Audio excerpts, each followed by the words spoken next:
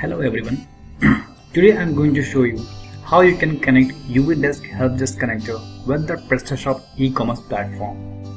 So as you can see, I have opened the dashboard of my Prestashop e-commerce platform, and this is my store. So first of all, you need to go on the module section, and from here you need to upload a zip file of the UVdesk connector. So from where you will get the zip file? You have to go on store.webtool.com, and from there you need to go on the UVdesk section. Here you can see there is UVdesk Prestashop free helpdesk ticket system. Just click here, and from here you can go on the Get website to download the UVdesk Helpdesk connector zip file, and from here you can download the zip file. So as I have already done that, so let me just begin how you can upload here. So first of all, the file which you have downloaded will be something like this one, Prestashop master. So you need to extract the file. When you extract the file, you will get PS 1.6 and PS 1.7 files. So it depends to what version of Prestashop you are using. Based upon that, you have to install the respective UVdesk connector. So let's go and click on upload a module. So here you need to upload a zip file. So you need to go on the files which you have extracted, and since I am using the PS 1.7 module, so I will be installing the zip file of 1.7. So when you will open the PS 1.7, you will get a folder and one zip file. So you need to upload a zip file here only. So as you can see, the module has been uploaded. So now you need to configure the module. Now in the configure section, it will be asking for access token and the company domain. So for that, you have to go on the UVdesk dashboard, and then from here you need to click on profile,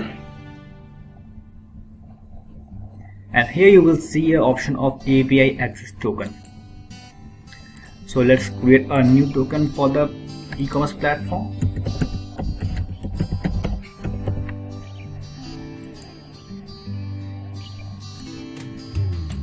So as you can see, here we have created a new API token. So just copy it from here, and you need to paste it here.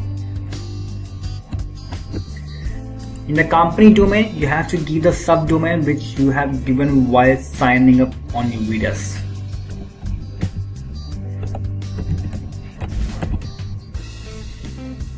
And then you can save the module. So here you can see the settings have been successfully uploaded. And here at the bottom you can see there is a UVdesk ticket system which is coming at the bottom. I will go on dashboard and show you again. So here you can see UVdesk ticket system. The first option is set configuration, and second is the manage ticket list. So you can go here from manage ticket list, and it will import all the tickets which are there on your UVdesk dashboard on your system of Prestashop. So here you can see all the tickets have been fetched from the UVdesk dashboard. Now when you will refresh your customer panel, so here you can see there is an option of create ticket coming on the customer end.